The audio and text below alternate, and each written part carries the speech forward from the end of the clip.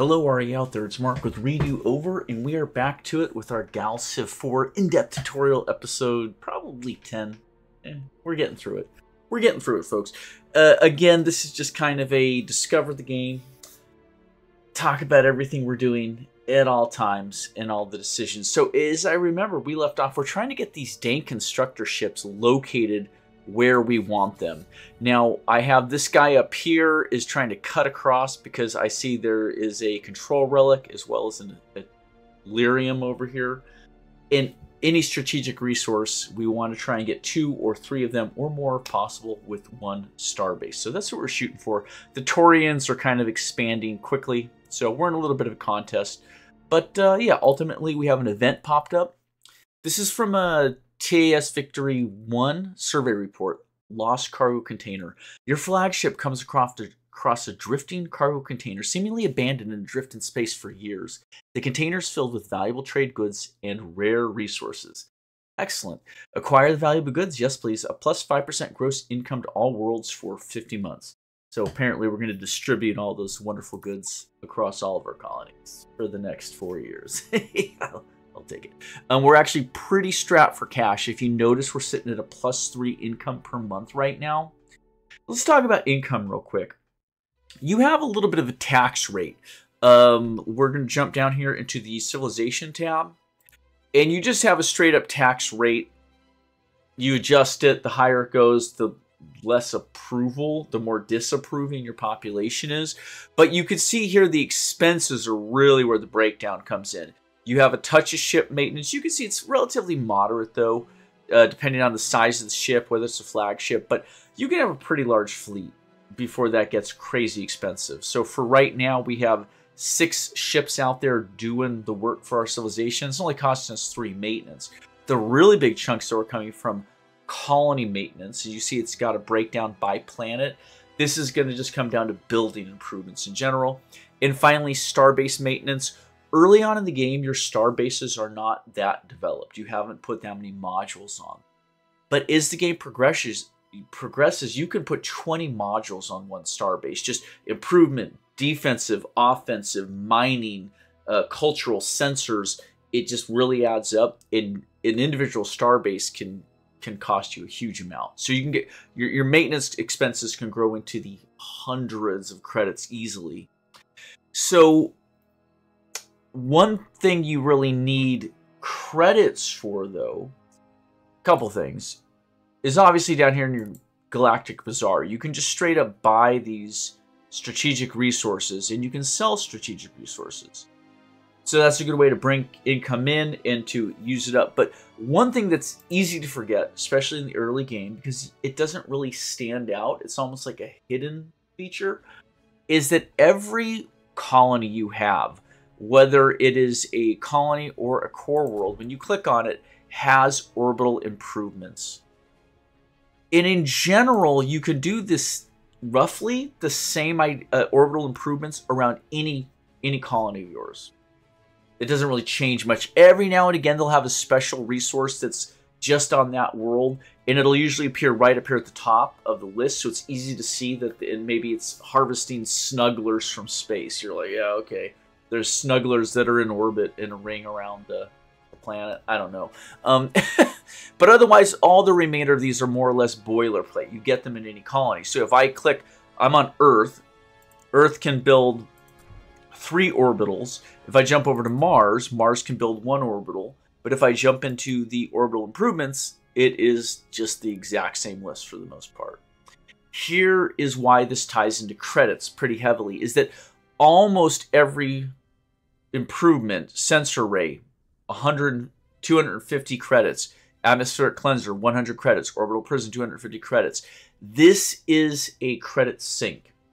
Now, for the most part, there aren't maintenance costs. I think there might be a couple of these that, just 1 or 2 that have a maintenance cost, but in general, they don't. So this is a great place to put surplus credits as you get them. And obviously, you can imagine easily having a dozen or 20 plus colonies, each of them with 1, 2, or 3 slots to build orbital improvements. Think they're satellites. Functionally, it's a satellite. You can dump many thousands of your credits in there, but it is something that you develop over time. You're not going to have the thousands of credits right at the start. Say it's going to take 10,000 credits to build out all your orbitals. So it is something you'll do over the course of the game, but it's very easy to play for, say, an hour at a time and never think of checking your orbitals. But oftentimes there are a couple of civilization one-off improvements that you only get to build once anywhere in your civilization sphere of influence. So only one of your colonies can get it. So you'll want to make sure those get built up probably first because they're usually quite potent. And then other ones are more situational. I could see if I had a colony world, say over here, Kratos 2, that's near to your singularity's space of influence. I might want to put an orbital improvement up here, such as the planetary beacon, which would provide influence growth of 20%. That would help me resist the influence growth of the over here. But I wouldn't necessarily put a planet that's deep within my control sphere, like say Mars.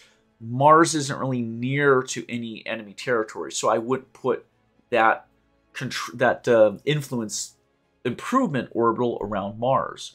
So you kind of have to weigh it out a little bit. Some of them are more useful than others. I probably will do a little faux tier ranking of the different orbitals at some point, just to run through them. I know one of them is like a planetary defense module, which adds a plus 20 to your planetary defense. But most planets just sit around 150. Earth is sitting at 248. So the idea of adding 20 to 160 or 300 is just a little, it's like a 5 to 10% improvement. Pretty nominal. And it's only ever going to be useful on a planet that's under threat of being attacked. So I only point out that some of the orbital improvements are not really worth considering.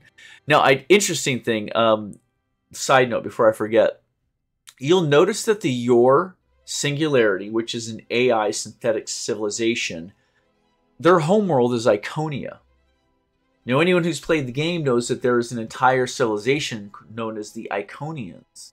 Well, that's because the Iconians invented the Yor as their servants, and then the Yor singularity became a singularity. Super intelligence, I guess. They're not really more intelligent than anyone else in the galaxy, but yeah, they massacred the Iconians and drove them as refugees into space. That's what happened. That's why the Yor start on the world of Iconia, and the Iconians don't start on Iconia. So yeah, there you go.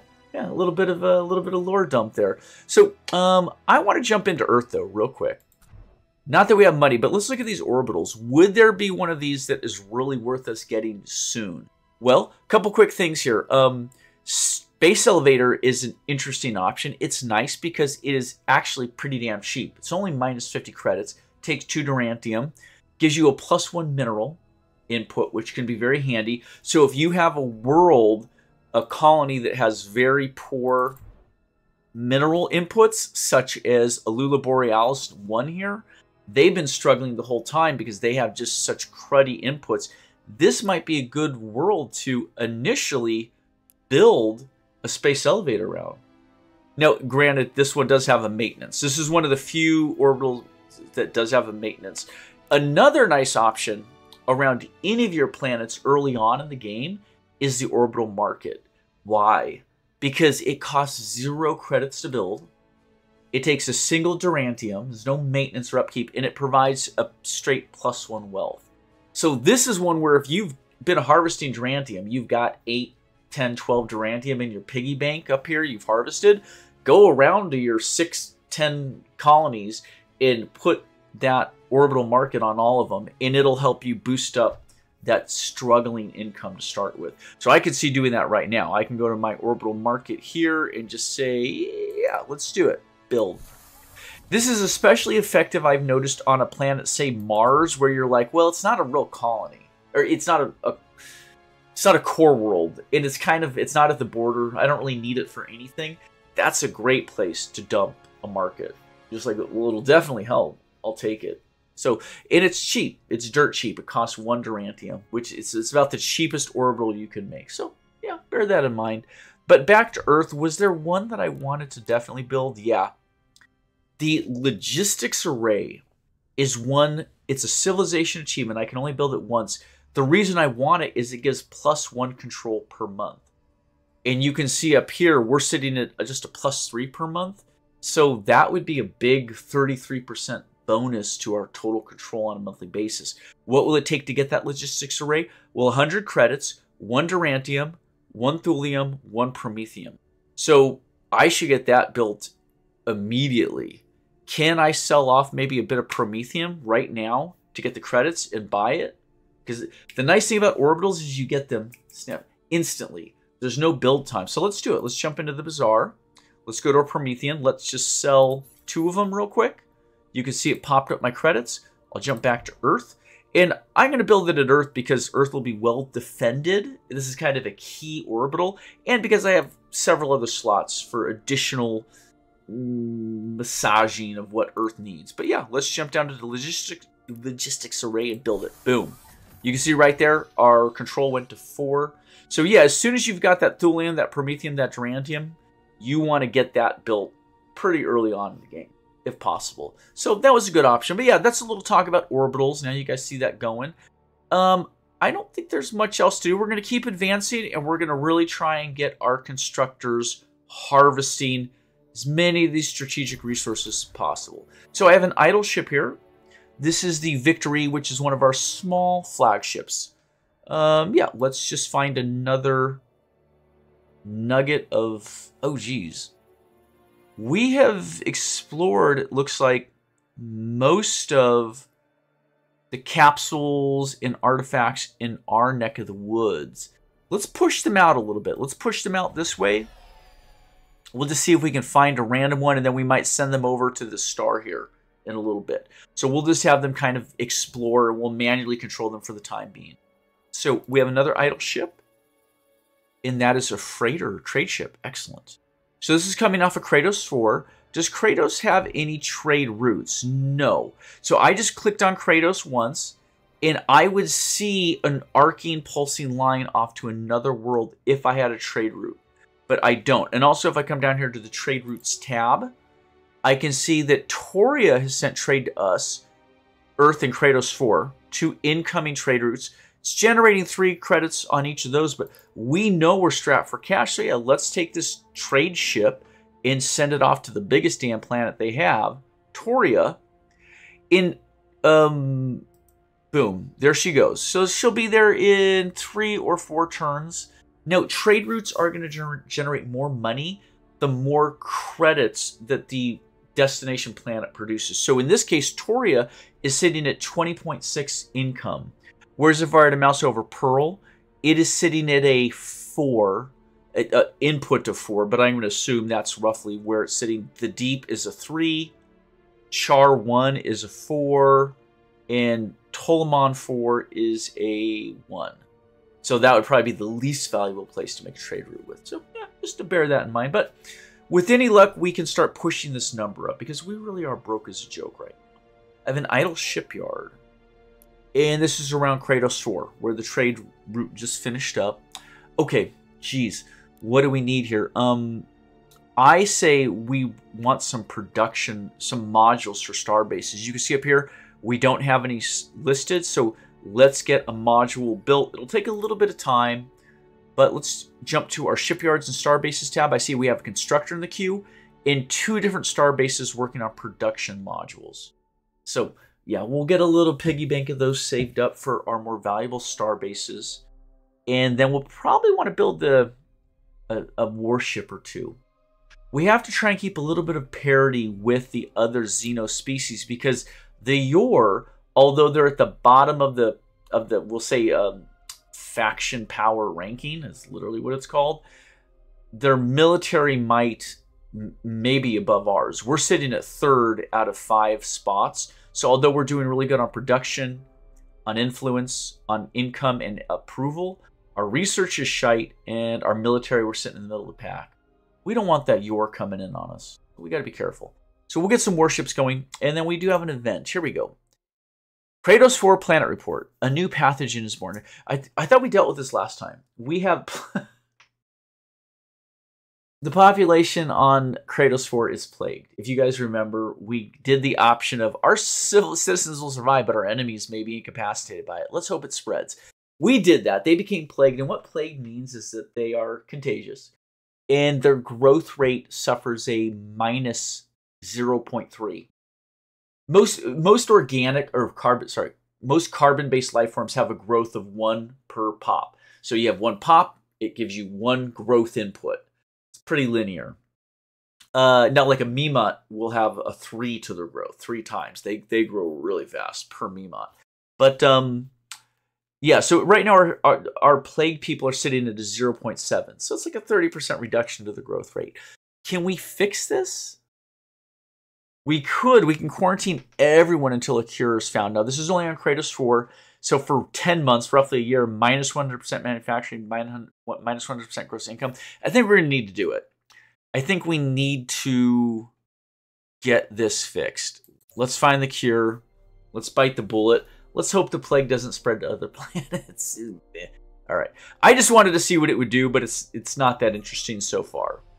Now, listen, we could be wrong. It could be that like years later, some really interesting thing will happen because of some choice you make in an event earlier on. I actually hope Stardock programs in little gems, little cookies, Easter eggs like that, where it's like, oh, you did this thing, and only way, way down the road does it trigger something else to happen.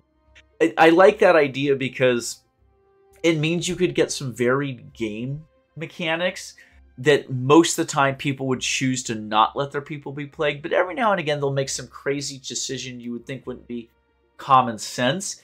And so in those rare cases, you would get a special little treat or event that happens in your game. And because they're spread out by time, it's not immediately obvious what caused that unusual event to happen. I know Stellaris, which is another great space game, has a lot of very rare, obscure chains of events that can happen. And many players will never see them in all their gameplay, which is, I think, kind of cool. Occasionally. Not too much of that, but a little bit, yeah. Speaking of Stardock, though, back to Stardock. I know they have the Warlords something expansion came out just in April, I think. I will try and pick that up. And that, I guess, really improves like ship-to-ship space combat. At this point, on this game, it's based off of the original, or off of Supernova. So when we're done with this playthrough, I will pick up the expansions, whatever's out there. I'll grab them up, and we'll add those into our gameplay as we go forward on Gal Civ 4. I'm really liking Gal Civ 4. I hope, though, that they don't make rebalance and mechanics changes that are too drastic, because that's my one complaint about Stellaris, a game I've been involved with since the beginning, roughly, and I've put hundreds of dollars into expansions, so they've gotten my money. But one of my frustrations is that every time I go back to Stellaris, like say I take off 6 months, a year from it, and go back to it, the game's drastically different. Balances are different. And you feel like you're relearning it every time. So I would really encourage, developers like Stardock. I understand they want to make expansion, more content, grow their game. But any change to the base game should never be more than a 5 or 10% adjustment to that needle from where it was. So even if over time your game is slowly drifting, that curve away is going to happen over multiple years. Because it's really frustrating when you feel like what you knew and the tactics and strats you used to put in don't work anymore. Yeah, it's not fun. I think if Stellaris is the only game you play and you're touching it every month for the last 5 years, cool. But most players, that's not what's going to happen. Yeah. Long story short, research completed. Terraforming.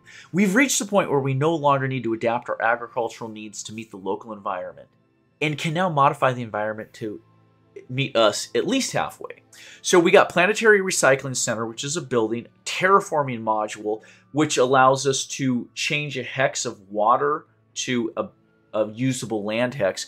And finally, we can upgrade our agriculture. Not that we have a whole lot of agricultural development. So that's great. Let's choose a new tech here. So for our research bonus techs, we've got these 3 lined up. Yeah, we're going to choose one of these ones for the time being. My gosh, I see plasma beams down here at 29 turns. The one time you would grab that would be if you had a a precursor anomaly you could research, or a leader that when you hire the leader or completed the anomaly, it completed the current research. If you ever had one of those available, you would select plasma beams at 29 turns, go in, hire the leader, get all that massive research all at once, in this case 682, and then switch to a different research. We may do that at some point. But for the time being, we have interstellar cartography. I like that. I like the moves +2 modules, which we're out of, as well as perimeter scanners. What does perimeter scanners get us? There's more sensor range. So this would be a star-based improvement. It would take a module to put this on, but +8 to sensor range is not inconsiderable. What else do we have? Avenger missile system. This is just better weapons on our ships. And planetary adaptation. Strip mining, another housing upgrade, and a couple of new policies. Genetic mutation and protect the planet. They're all decent. They're all decent. Let's jump into that interstellar cartography for the time being at 3. We'll hit done. And I'm going to jump into our leaders tab, because I just want to check really quickly. I don't see any of those special science things. The science one that gives you the next technology immediately usually looks like a book icon, so keep an eye out for it. And that's one reason why you, every several months, you want to come in and take a look at your leaders. These people will phase out. So Ser Mai here, eventually in 4 months, will be gone. So you want to be checking in there, even if you don't think you need leaders. Keep up on this. And of course, you never know when you're going to find someone who's got like a really great intelligence or diligence or something like that. How are our ministers doing? See, these social ministers, we could definitely find better social ministers. 7 is not great. We could hit 9, 10, 12 potentially. Science is sitting at okay. And of course, the 15 here, Art E, is amazing with that diligence of 15. We'll probably never find a better diligence. So he'll be doing that job for a long time. Okay, let's hit done. And just checking at our vault. We have +10 hit points on an entire fleet. We don't have an active fleet right now, so I'm not going to worry about that. And we could invite new leaders. We'll hold off on that for a little bit. The reason is, that's a great one to use to pull in several new leaders. I think you get like 3 new leaders. But you got to have credits to take advantage of that. So we'll pop that off pretty soon, but we got to get our credit situation. You can see here, we are broke as a joke, folks. We're hitting tab. Okay, I actually see this constructor is in position. Let's see here. We have this antimatter is going to our star base there. That's fine. This guy is getting thulium. Oh, right there. That's coming to us. Perfect. And yeah, let's grab this lyrium. So we will... Actually, I'm going to move this guy a little closer. I want it to encroach upon their space as much as possible. And one more. There you go. So this will still pull in the Illyrium, but it'll start to press up against their star there. So I'm going to make a mining base. Boom. Done. And you can see there, 1/10 of an Illyrium per month. We'll call that good for now. I have no modules to make improvements with, so that is what it is. But yeah, in general, we are capturing, it looks like, 2 Illyrium star bases, 1 single Durantium star base. Although we do have this Durantium, we will start harvesting. We've let that sit up to this point because it's within our space, but we do need to jump on top of it because a Taurian constructor could come in and snatch that resource away from us. You can, I think, put a star base in contested space. Is that true? I know you can certainly harvest a resource that's in contested space. And then your star base will start to project out control from there. You gotta be cautious. Okay, what else? AMAT. We've got 2 star bases producing AMAT. We have 2 star bases producing Promethean as well as Kratos 4. And we have 1 star base producing thulium. So that's not bad. Anything else? Earth is producing some Auroras Arboretums.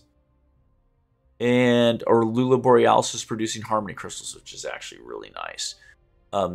You can never have too many Harmony Crystals in the game. And I see our constructor up here is shooting across to this location. We're going to advance the turn. Here we go. With minimal ceremony, the first of our trading frigates pushes away from the slip When it returns, it will contain a small portion of the galaxy's wealth, the first in what will surely be a long series of profitable exchanges for people. So that is with Toria there. I'm very excited. If we jump down here to trade routes, I can see that our total trade between Toria and Earth is sitting at 7 right now. Us to Toria is generating 3.6. Toria to us is generating 3.3. We're making more on us to Toria because we control that route. So if we compare the two, Toria to us, relations are cordial. That's good. So we got the trade route value is going to be comprised of the route length of 1, route age of 1.6, and trade planets incomes. So both planets, plural. No, trade planet incomes. Yeah, I think plural. So if we look here, we can see the trade planet incomes is 0.7 in both cases because it's the same 2 planets. So that's the same. The route age, though, is newer with our trade route to them. So it's giving us less value, and the route length is the same. So it's a straight up comparison one way or the other. Also, it looks like we get a 33% bonus to it because we're the initiator. So you get 1/3 extra if it's your trade route to them than the other way around. But yeah, there you go. And then presumably the cordial relations maybe affect that rate. I don't know. Maybe it's just saying that, yeah, you guys get along. And just so you know, because maybe at war, the trade route doesn't work. Sure, we'll find out. But yeah, listen, I'm happy about that. We need the damn income to start coming in, though. Damn, dude. We are just... Why is our income just dropping? We were at like a +2, a +3, then a 0, now a -1. What's causing that to happen? Is it buildings we're completing? It's concerning. I guess we added an extra star base. Yeah. A base star base takes away 1 maintenance. Yeah? Okay. That's got to be it. We'll keep an eye on these numbers because I just feel like we're just going more and more broke every second. Ship idle. Okay. An ascension crystal. Interesting. Now, I believe that just does what? It gives you ascension score, which is... I don't know. I don't know exactly what ascension is for. I quite honestly, I haven't gotten that far into the game where I've ever ascended. Is it part of a prestige victory? I don't know. Okay, well, that's there. From here, let's... Oh, shit. That's the Taurus fleet. Okay, from here, though, we're going to head to this star system. Oh, there we go. Wait, I want that. I do want us to check that star system, but I'm actually looking for a capsule to research. We got some new resources at the Galactic Bazaar. Snuggler colonies, Monsadium, and Arnor spices. Okay. Shipyard's idle. What do we got going on at the shipyard? This is a Lula Borealis' shipyard. Gosh, do we need more asteroid miners? I know we'll need a constructor soon. Let's hit done before we jump in there. I'm just checking our asteroid belts. I see we have 1 asteroid patch that could be developed here. There. So those aren't great asteroid patches, but they could be developed. If I jump to my starbase, I have a construction that'll be done in shortly at the forge. That one is going to be for that Durantium right there. We already know that. So what do we need from a Lula Borealis? I could see another constructor to grab either this Illyrium or that Illyrium. So I think that would be a smart choice. So let's do that. Let's have them make a constructor. Granted, 17 turns is a really long build. God, I'll tell you what a Lula needs is that input to wealth. Not wealth, sorry, minerals. I could get rid of the orbital market. It'd be a waste of Durantium. Probably a small mistake on my part. I should have actually burned a Durantium to get them the... which one was it? Oh, no, don't do that. We should have given them the space elevator. Well, no, because the maintenance would have been 1. That's why we didn't do it. Although it's cheap, it costs 2 Durantium. The maintenance kind of was something we couldn't afford. That's why we didn't build a space elevator, if I'm not mistaken. So for the time being, that's fine. We'll advance the turn. I see we have another executive order available. Now, here we go. This is top culture and lockers. We are sitting at the top of that list for getting our culture points. But what else do we have available here? We can pressure scientists for 30 control cost. Yeah. Oh, shit. Are we working on plasma beams? Oh, my God. I didn't mean to do that. I thought we were on interstellar cartography. There we go. And then we'll pressure scientists. Yes, please. And we have a shipyard idle. This is Earth. They just finished the constructor. Are there any planets to colonize? Hold on. Let's jump to planets. Artemis. Yeah. Artemis is right here. We might as well grab it for that little bit of research. So, and I think Earth's population is sufficiently large.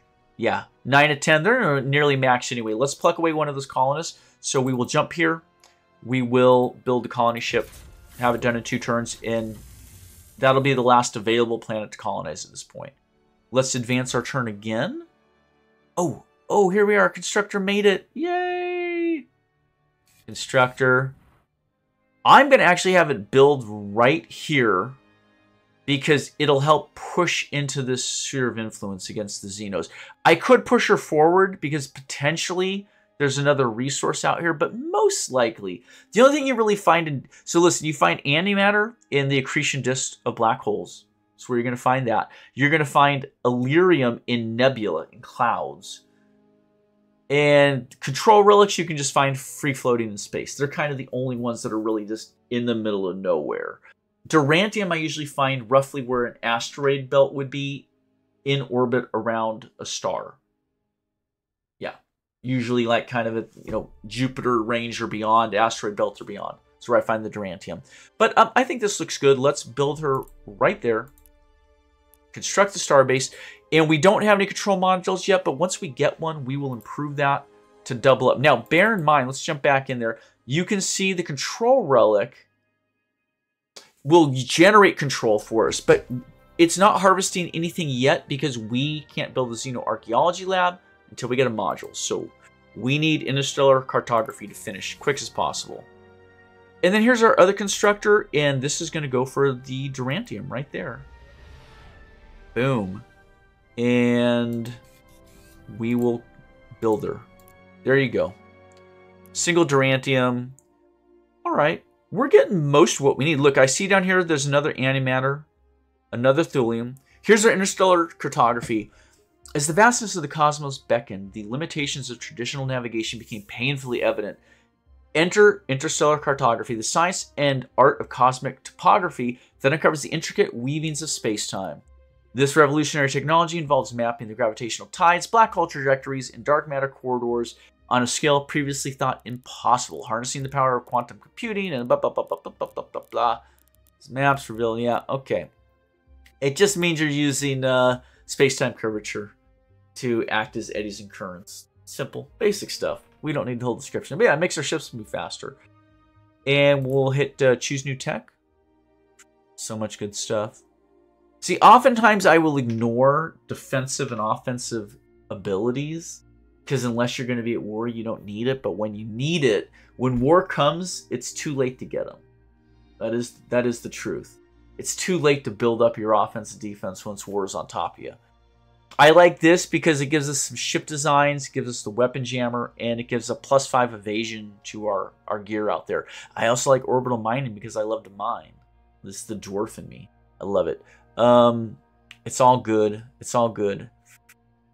Do any of our worlds have orbital resources to harvest? Let's go to evasive tactics. We're going to choose evasive tactics. We'll hit done. And then as I mouse over here, is there anything in orbit that I can see? Kratos. Well, here, let's see. I can click this way? I'm going to go to... So check, this is the quickest way. I click on Earth. I jump down here. It'll be right at the top. I click on Kratos 2. I click here. No specials. And finally, Kratos 4. I click here. Orbital Snuggler Shelter. Now, bear in mind, the Orbital Snuggler Shelter takes hydroponics tech not the orbital mining. We can keep going, though. Remember, even though our colonies are not core worlds, they also can take orbitals. So, Kratos 3 has no specialized orbital. Kratos 5, no specialized orbital. And Mars, no specialized orbital. And what about Artemis? Can't see inside of that. Okay. Well, I would say that that means that orbital mining is not particularly valuable to us, so we'll stick with the evasive tactics for now. Because, again, we don't want to neglect our offensive and defensive capabilities. War will come. But, yeah, we're doing good. We've built a couple new star bases just in the last moment. Why? And here we go. You'll notice that this control relic is not feeding the starbase. Why? Because we hadn't built the Xenoarchaeology Lab. We will do that now. Build the starbase, and there you go. Control per month, 0.1. Illyrium, 0.1. Now, if we build an Ancient Studies Center, it will give us additional relic harvesting, making the control go up. And if we do mining drones, it will make our Illyrium go up. It's kind of a bummer with a split starbase like that, because you do have to keep popping modules on to get both of those to go up. Now, we could quickly scroll through our other star bases. What I do is I look over here under the resources for double or triple resources being harvested. And that's where I would upgrade. Those are the ones I'd upgrade first. So as I scroll through, yeah, here we go. Antimatter and Illyrium. Let's do it. Let's put our mining drone. We'll build it. And you can see there, we've just, for one module, we've gotten a lot more production. And we'll finish scrolling through. Yeah, that's it. So we're being strategic about harvesting strategic resources, stretching our starbase modules as far as we can. And you can see now that harvest line is going to that starbase. So that's perfect. But yeah, as I look around, I see the AMAT, I see more Illyrium, I see an Illyrium, and I see down here we've got an Illyrium and another antimatter pocketed away. So we have plenty of places to send out our constructors to. We rushed initially to get the best spots and to make sure that we got a smattering of strategic resources. We wanted to make sure that we had Durantium, Thulium, Illyrium, Antimatter, Promethean. Those are the 5 base ones. We've got a little bit of all of them coming in now from star bases or planets. That's good. That means we'll never be deprived of them completely, and our empire can grow. After that initial rush, though, we have to be careful about what our shipyards are building. There's a lot of things we need to build. I will occasionally pop out an additional constructor. No longer in a rush, but I want to bit by bit pluck off these. I see 1, 2, 3, 4, 5 that I can see that are in our neck of the woods. But even up here, potentially this Ascension Crystal, there could be other resources back here to harvest. I don't need to get them all. And honestly, I can't beat the other Xenos to all of them. But we'll get as many as we can. At some point, it's really, really valuable when you're generating, say, 8 entire Illyrium a month, which you can do. You can just go right to the bazaar, and every few months you can sell off 20 of them and just get a bunch of credits. Over time, the price will drop down, but it will hit a bottom. And I think the minimum usually sits around 5, 6, 8 credits, depending on the resource. But when you're selling them off 20 at a time, that can be well over 100 credits. You know, every few months. So you take it, because you can see how much trouble we're having generating credits right now. It ain't easy. All right. I see over here our worlds are working on different stuff. Kimberly's Refuge is coming along. Heritage Center, manufacturing. Kimberly's Refuge is an interesting one. Let's jump into Alula. Now, Kimberly's Refuge is going to generate food and growth. But food is important. As you notice up here, we are sitting at 0 surplus food. That means there's a pressure that's going to slow the growth of our worlds.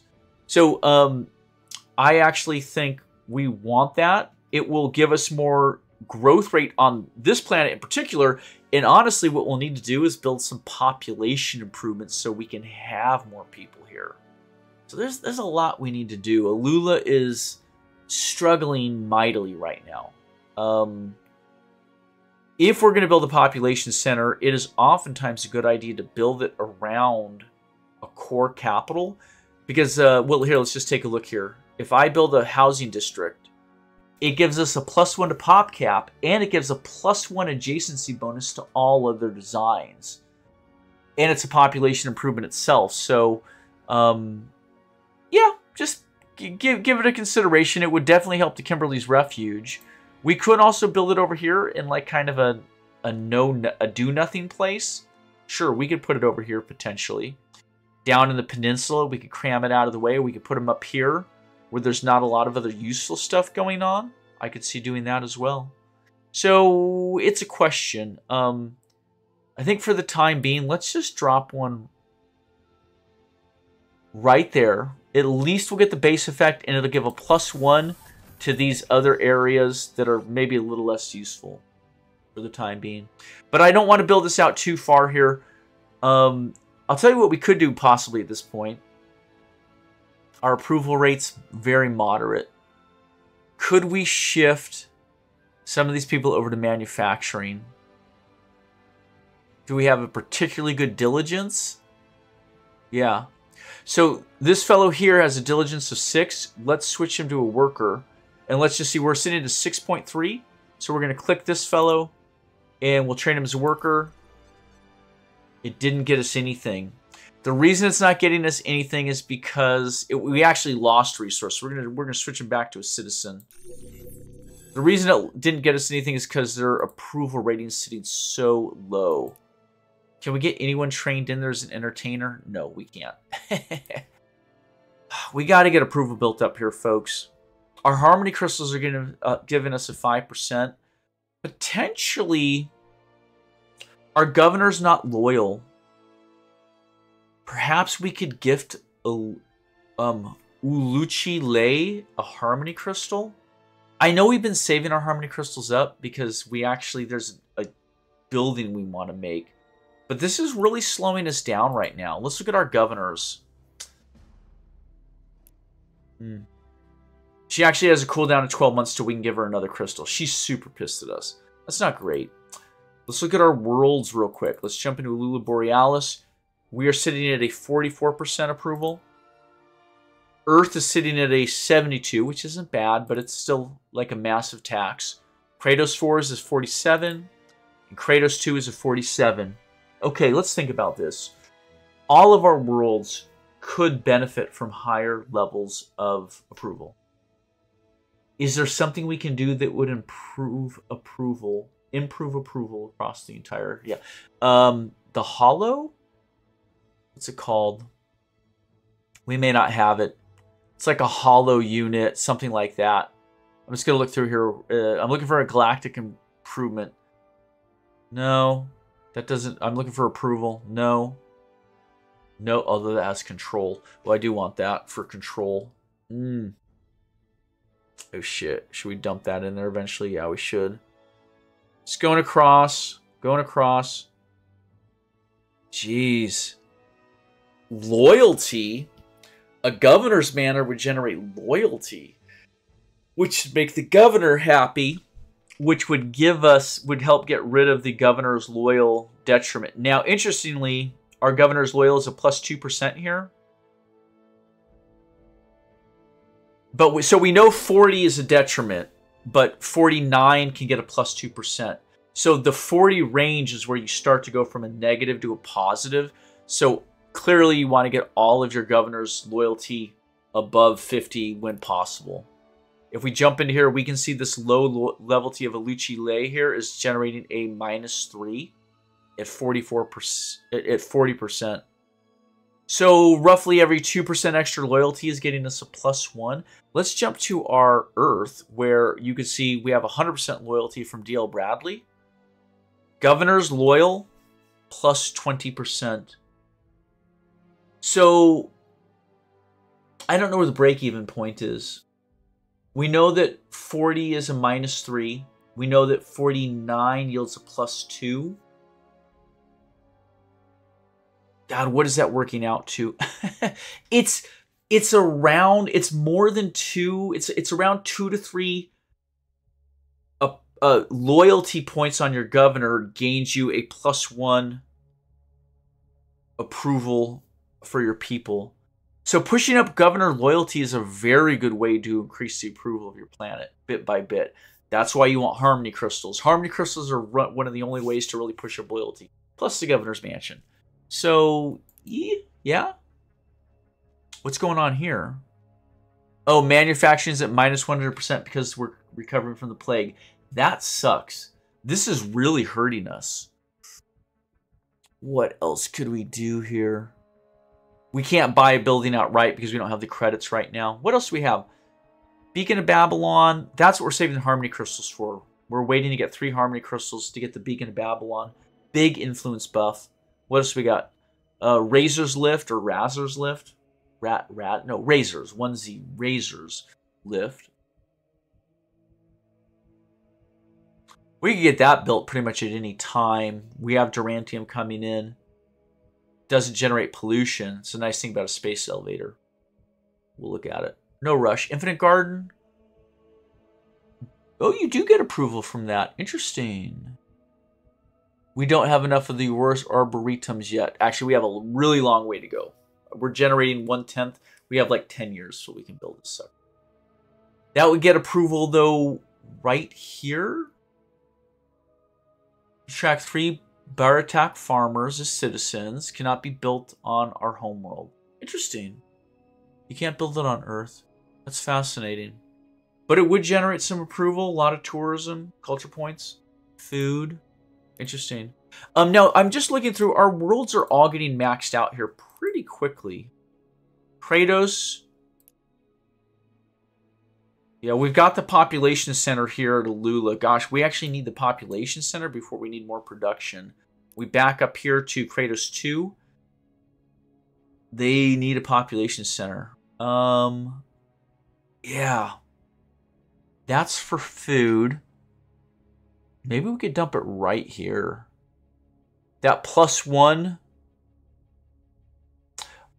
Yeah, that's not a bad idea. And actually, the population housing district here will cause the supply depot to give us the bonus to approval and detriment to crime, as well as it'll drive up pop cap and gross income. So that's a good spot. And then it'll make these places a little more useful with that +1 as well. So we will drop that guy there for now. Anyone else? They've got a little bit of headroom left here, although I'm not sure why we're not seeing all of our 9 pops. It's a little glitch out there. No big deal. And they got a little headroom left at Kratos 4 while they are slowly dealing with the plague. There's nothing else I can do there for them. Okay, well, done. Event. New pathogens born on Kratos 4. This just keeps coming up over and over. Didn't we already make the choice to do this? Ooh. It's too late to stop the virus from hurting the world, but we must keep it from spreading to other worlds.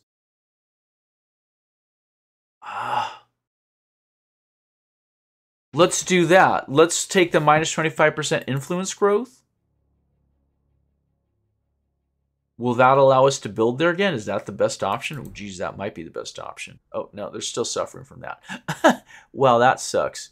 Where's the minus? There we go. New pathogens born, -100%.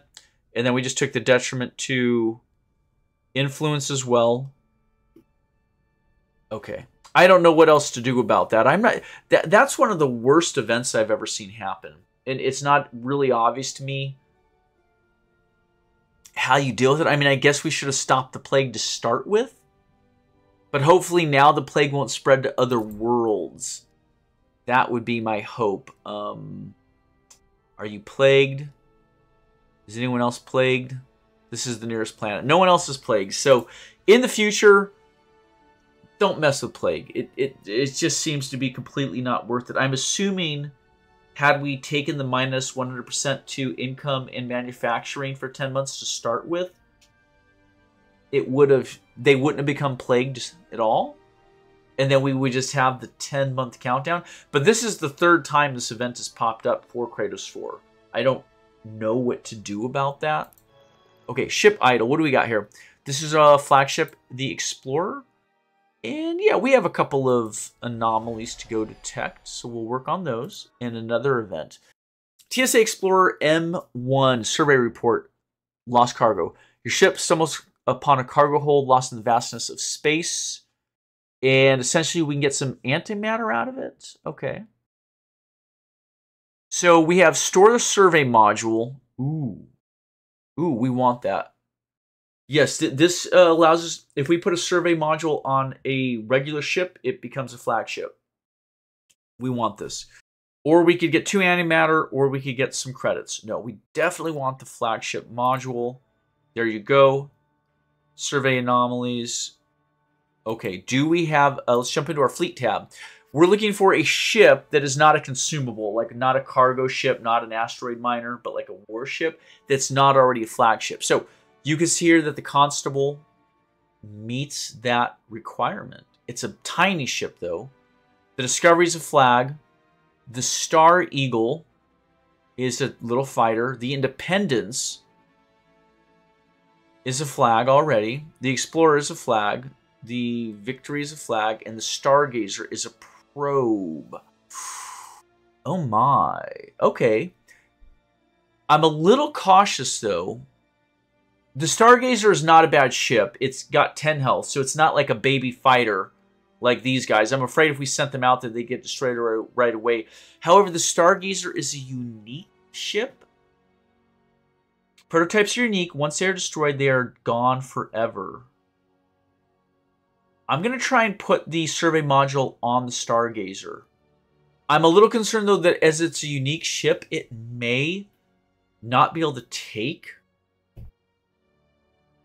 I don't know if you can modify them. Let's try it. We'll find out together. It'll suck if we lose this. It'll really suck if we lose the module, but we might as well try it. It's the whole point of this playthrough. So where are we at? Stargazer is out here. So she is just exploring, but she's definitely not a flagship. Okay. Let's cross our fingers here, people. Surveying module. Boom. She's a flagship. Yes, that worked. Awesome. So now, as she goes out about surveying cool stuff, we're going to have her research anomalies and all sorts of other stuff. But yeah, we'll just have her continue on her surveying way. Or wait, survey, explore. Oh, shit. Explore option disappeared when we upgraded her to a survey ship. So now she can no longer auto explore the galaxy. We have to manually move around looking for anomalies to survey. So if we hit survey, though, we'll attempt to find and go to anomalies? Sure. I don't see her pathing. We'll see what she does. I'm interested in what's at that star there, but we'll see what she does. Oh, it looks like it remapped, and she's headed that way. Awesome. We just completed a colony ship, but I want to point out, I just saw a white pirate fleet with like 4 ships pop up and then disappear up here. Most pirate fleets have a sensor range of 2 or 3. It's very short range oftentimes.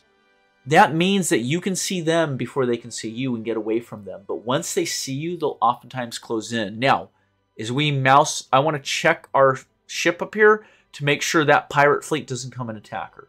So we're going to check that in just a moment. But otherwise, we want to load some citizens onto this colony ship. Now, can we see?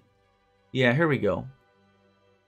This is a little bit important. When you're putting a colonist onto a ship to start a new colony, they're going with all their foibles and their benefits. So in this case, Michael Learn here is a traditionalist and a criminal. Now, I know that criminals can spawn other criminals. So if we start a world with a criminal, it's possible it'll get a lot more criminality. I'm guessing. But I have also wondered if you put like a traditionalist on that colony, will they tend to create more traditionalists? Could you direct your new colonies and core worlds that way? I don't know. But let's look over everyone else real quick. Traditionalist, that's awesome. Criminal, no. Criminal, why do we have so many criminals? Totalitarianism, a criminal. What the heck? A nihilist, sorry, nihilist, not nihilist. Synthetic life. So I never put a Yor onto a colony ship if I can help it. because they don't grow organically. So if you start a colony with a Yor, you'll have to build buildings. You'll have to have structures to grow their population. They will not grow by themselves. So you got to be careful.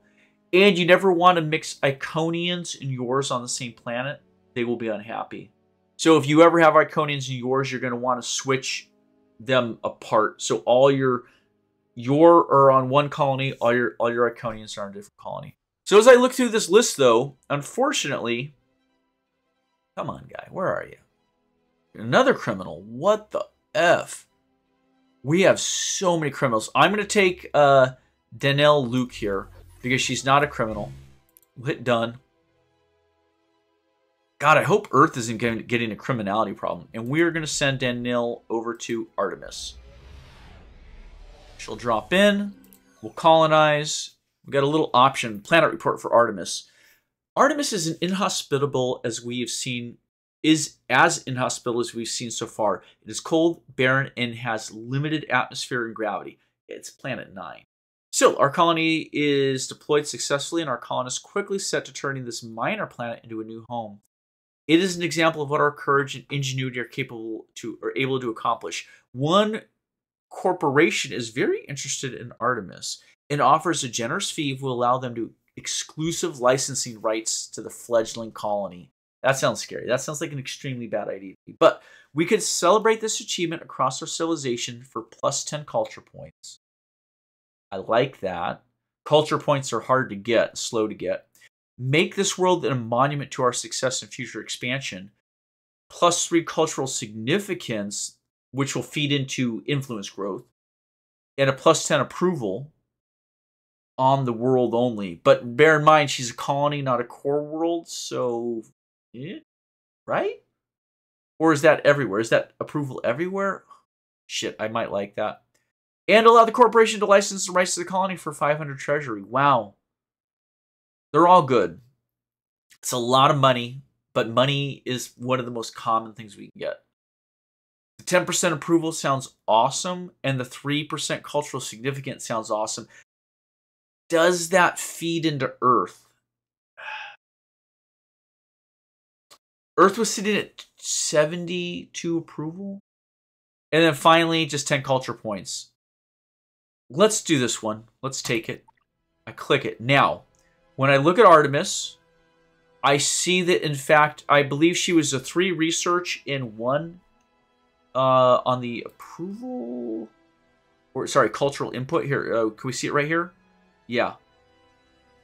And that's not bad. Those cultural inputs are feeding into Earth. And now if I jump into Earth. So Earth did not benefit 10% approval from that. So I'm not really sure what that approval is for.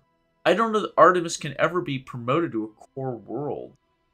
So that is highly questionable. But it did give us a lot more cultural input. 3.72. So that's a chunk. It's not bad. I'm disappointed with that approval option. Now, bear in mind that may have been a somewhat generic event to happen on a planet. It seemed keyed to Artemis, but it might have been a name only. Yeah, that's probably what it is.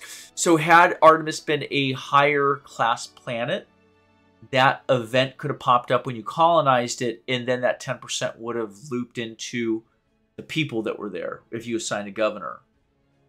Artemis is a class 2 poor, will never be able to assign a governor. It'll never be good enough. So I only point that out to in the future for other players, be cautious of something like that approval. We're going, oh, it must give it to me. It's like, it can only give it to you if you can get at it. I mean, I'm sure the plus 10 approval is there. It's just, we'll never see it. But the cultural inputs are permanent. So I could have taken 10 culture points one time, and then it's done. But by getting a plus 3 cultural input to Earth, that's forever. That's why I chose it ultimately. It will feed us for years to come. So hopefully it was well worth it. And then Artemis here. Oh my. Look at this. Why? Oh, that's fascinating. Let's think about this real quick, folks. Artemis can have 4 orbital improvements. For a little baby colony, that is potentially really valuable to us. Like, really valuable. But why? Is it because of cultural influence? Maybe Mars. No? Cultural inputs are 2, but 1 orbital. Wow. What's the difference? I don't know. I see the wealth input on both Mars and Artemis is 2. I don't know. Oh, that's fascinating. Well, I'll tell you one thing I like about Artemis right now is that we could do an orbital market for 1 Durantium. Yeah. Let's do it. There we go. We just went from a +1 to a +2. That's not a bad thing. And actually, we should probably do that as much as we can with the Durantium that we have. What about Mars? Can we do it there? Yeah. Build. It didn't quite get us a +1. I'm guessing because we have a little bit of attrition on that. Yeah. Okay. Probably need another one somewhere. We have 1 more Durantium. Let's see. What else? What about Kratos 3 here? Here we go. Let's jump down. Orbital market. Fudge. These wealths should be driving up. Interesting. Interesting. It counts as an input. If you look, you can see all their... It's a wealth input to the planet, and then that gets sent over. So what's happening is we've added 3 wealth inputs between Earth and Kratos 4 over there. Kratos 2. But our tax rate's sitting at 33%. So it actually takes it takes 3 wealth inputs to our colonies for a 33% tax rate to generate 1 extra income. We jump down here. We're sitting at a medium tax rate of 33%. Yeah, that's exactly what's going on. So the planetary incomes are growing, but we don't get 30 income. We get 1/3 of it. Yeah, GDP here. Well, we've looked over this. So you got your overall GDP. That's all your incomes, plus your trade routes multiplied by 0.33 for the tax rate. So that's why every time we make an orbital for wealth, we're not seeing that go up by 1. It'll take about 3 of them for each one. Okay, simple enough. Shipyard idle. That's probably Earth. Yeah, there we go. So we could do those asteroid miners real quickly. Remember, we have 2 individual asteroid spots. There's not much, but the thing about an asteroid plot is it feeds in every month forever. So in the long run, it's really, really valuable. So let's do this. Let's build a little warship, and then an asteroid miner, and then a warship, and then an asteroid miner. Yeah, let's do that. Cutter, asteroid miner, boom, boom, and grab another cutter, build ship. We'll stagger them. So we'll get some warships. I know they're very small, but they're better than nothing. Warships, asteroid miner, warship, asteroid miner. The other thing that those warships will help us with is defending the planet. You can see Earth here has the Constable. Alula Borealis has no ship defending. Let's jump into Alula. Let's look at our unhappy people. We are unprotected right there. So all the people are suffering from that. Everyone feels that way. So we can drive up our approval by 5% just by getting a warship in orbit here. And what other main colonies need it? Kratos 2 needs it. Kratos 4 has a warship. Okay. That'll be well worth it then. 2 new warships to defend Kratos 2 and Alula. It'll give us a little bit more approval, and it won't cost us anything really, except the time to build the ships. Advancing turn. Where are we sitting here? Just a little over an hour. Yeah, we'll be wrapping up pretty shortly. So the nice thing is this time we did manage to get our constructors built where we wanted. We talked, delved in a bit about orbitals, which I don't think we really talked about before. Oh, harmony crystals. I want those harmony crystals. Hold on a sec. All right. We have a little Illyrium, no Durantium, a bit of AMAT. Yeah, let's sell some AMAT. Boom, boom, boom. Sell some Promethium. Yeah, sell. Sell. And get some Harmony Crystals. 1, 2, 3. What else could we sell? A little thulium. Let's drop these to 3 here. I don't want to get too crazy, but I want the money. Okay, check this out.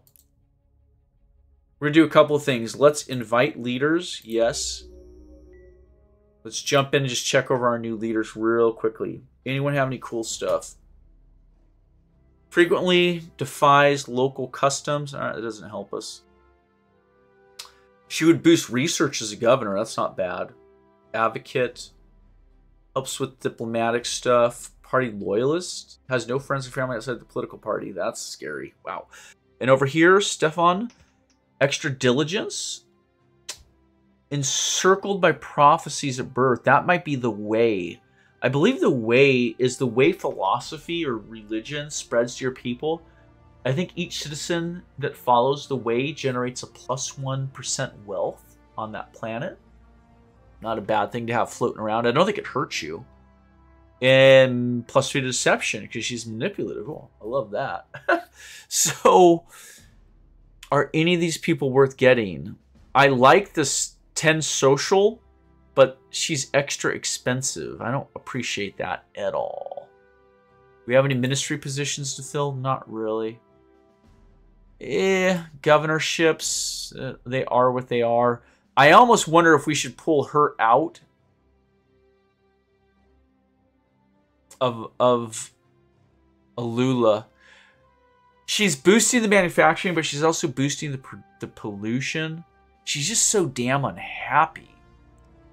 Let's see. Who could we get that would be a decent leader that's happy? She's too expensive. I said that already. She's got great stats, though. These are decent stats. Sarah here is, 779, 4910. That's not bad, and she's very loyal. 6310. The 3 is a little too low. But she could potentially spread the way. Question. I'm looking at cost as well, though. This 9 for social is very nice for very high loyalty at a reasonable price. Let's get her. And who else? I'd say Sarah Say at the 63%. Pretty loyal with pretty good numbers. Oh, actually, I like Jen here because she actually has two very high numbers. Let's grab Jen and she's very loyal. Let's jump over to our governorships. As I'm looking across this, oftentimes what I will do is look at the macro. I'll add up these numbers and I'll weight social a little bit. Now, for ministries, I like this 14% on diligence, but again, we already have a total badass on diligence, so that's not really that useful to us. We have a pretty good social here. I could see pulling one of these two out. Would either one of these folks be better in a governorship role? This would not be a bad governor, but she's extremely unhappy right now. This guy, Raymond here, just has a +7, and he's got crappy diligence, crappy intelligence. He's not good for really anything but. So let's take Carrie, pull her out.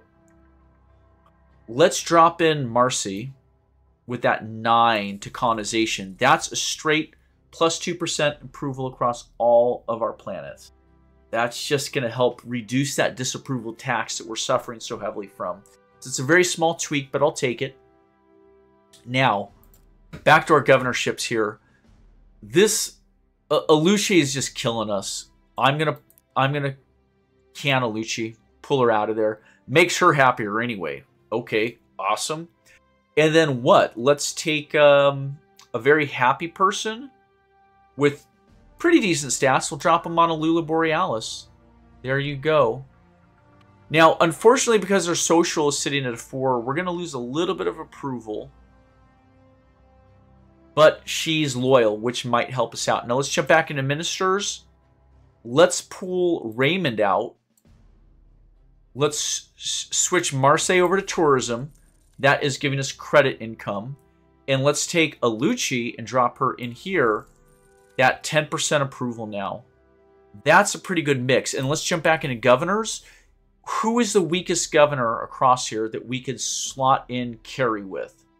Now, we got to be cautious because Kerry is relatively unhappy. But we could go like for like. So Charles Azen over here, it actually has very good numbers for leadership. I think Ray is coming in as the weak link here. I think Ray is probably about comparable to Jenna because Jenna's social is lower and social is really important as a governor. But Ray is way worse at both research and diligence. Let's pull Ray out of there.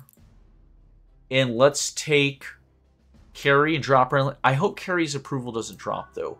It does. Kerry's extremely dissatisfied. That's fine. We will gift her a Harmony Crystal, popping her up to 48. So let's take a look around. And we've got those 4 Harmony Crystals left. I did want to hold on to the Harmony Crystals specifically to get that Beacon of Babylon built. But I want to jump back into Alula here and see if our messing around helped out. Yes, we got to 62% approval.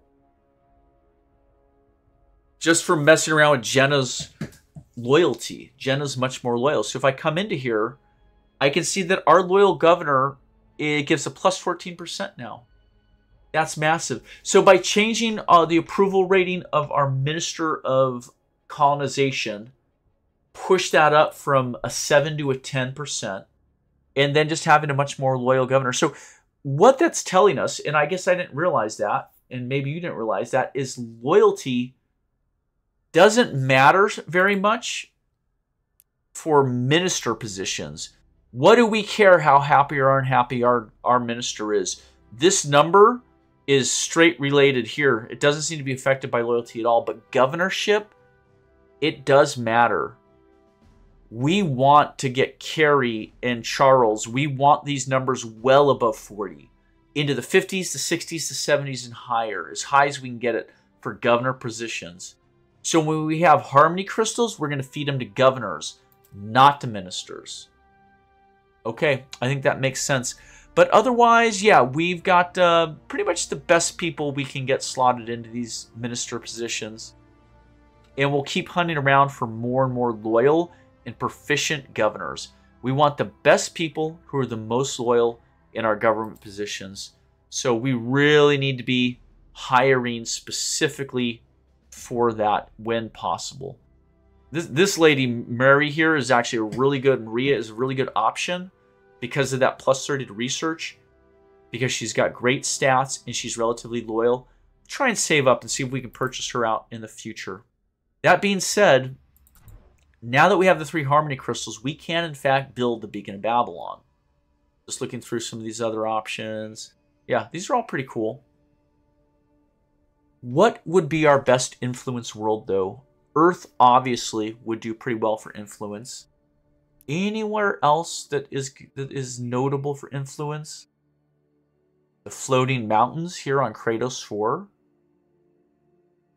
That looks good. It really does. Plus 3 to influence. Oh, gosh.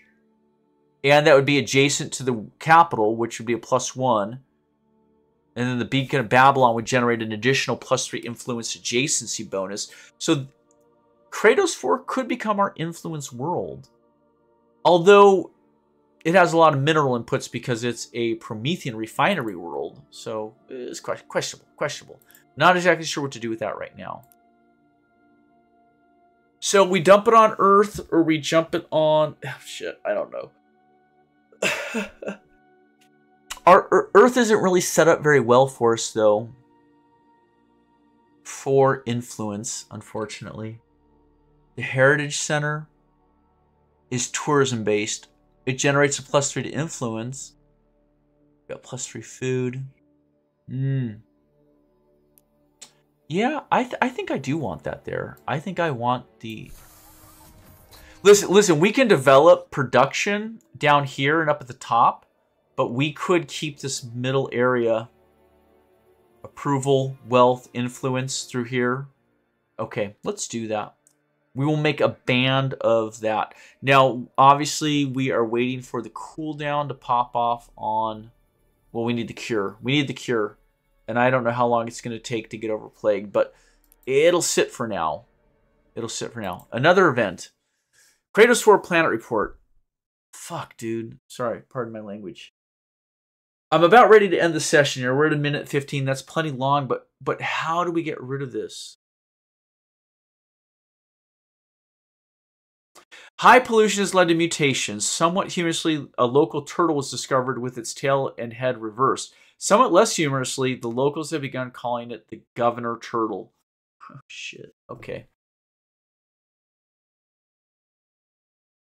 Okay, this is interesting. Has it changed stuff? Yes, it has. The options are changing.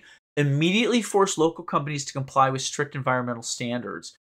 Minus 25% to manufacturing, minus 10 to pollution. We can take that because we're already sitting at minus 100% to manufacturing. Perfect. Have the Governor Turtle brought to my private zoo. No change. We must stop polluting, but there's more. We must also undo the damage we've done. Fuck. That would cost 600 to the treasury. Do we liquidate all the capital we have, all the strategic resources to make this happen? We might need to. We need a cure desperately. It greatly reduced pollution as well. Okay. Hold on. Decide later. I think we're going to need to do this here, folks. Let's sell everything. We can reharvest. Oh, shit. Whoa, whoa, whoa, whoa, whoa, whoa. What just happened? Why is this showing our income at 2,429? Is that a glitch? What just happened? Hold on. This is the Discovery. We're sending her out. Yeah, we're going to send her towards this star system here. Ooh, there's an artifact. Artifact first. The Victory has 18 HP. Remember I told you the pirate fleet went by? She's probably okay. If the fleet comes on her, we'll be screwed. But that being said, we want to get back to the event. Oh, damn it. Okay, the Discovery Survey report. She found a mysterious missile cache. So keep the advanced missile weapon prototype in our vault, allowing it to be installed on a ship later. When a ship goes up in experience level, we can put that on there, or we can sell it for credits. 500 credits? Yeah, let's do that. This has pushed us to 2,900 credits. Okay. Well, we need the 600 no matter what. I think that 2 may be glitching. I don't think we actually have 20. I think we have 900. So, here we go.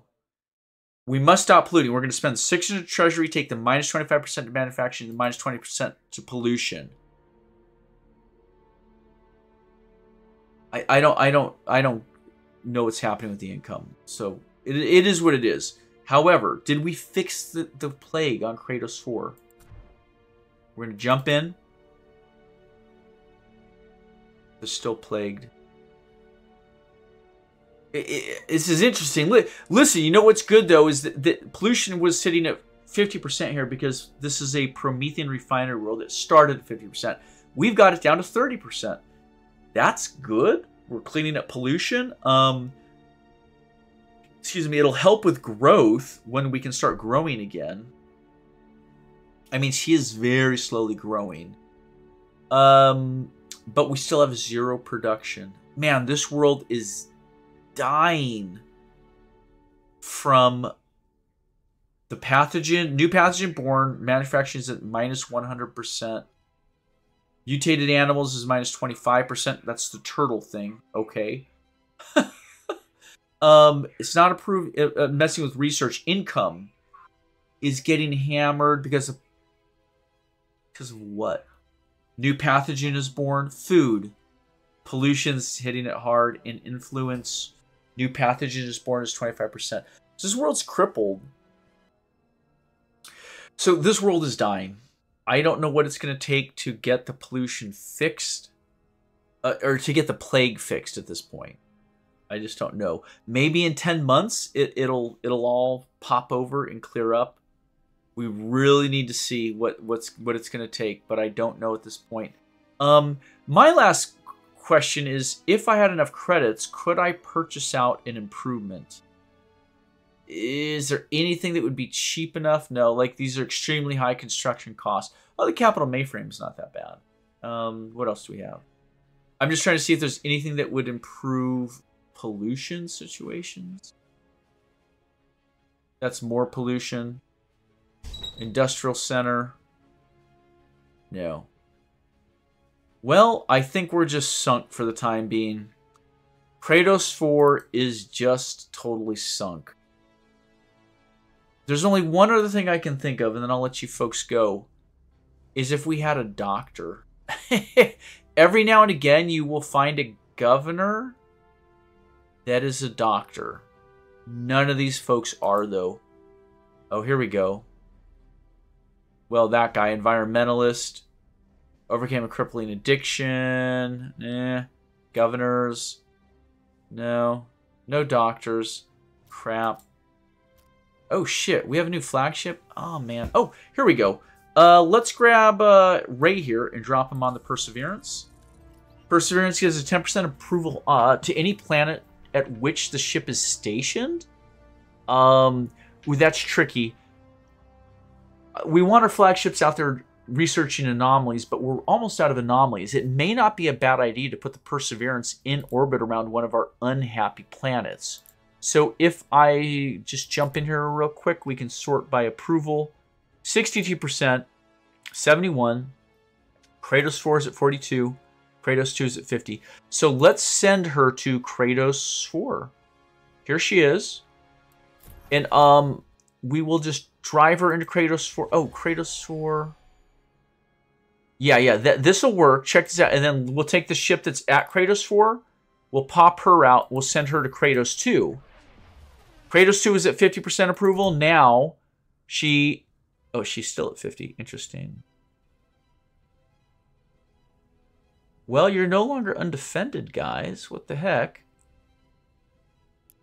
Maybe that'll adjust. I really thought that would have done more. But at any rate, let's drop the Perseverance into orbit at Kratos 4 and see if that helps with the approval there for the time being.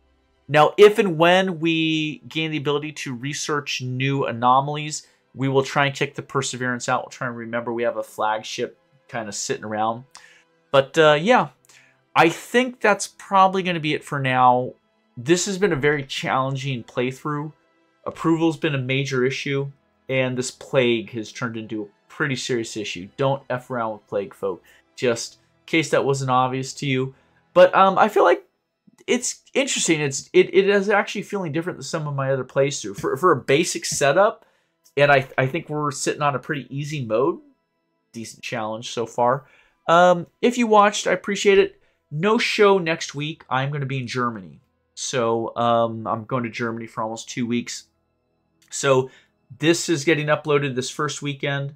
Nothing next weekend. But probably by the end of May, I'll be back. And we'll get back to it here with Gal Civ 4. Appreciate your time. Take care.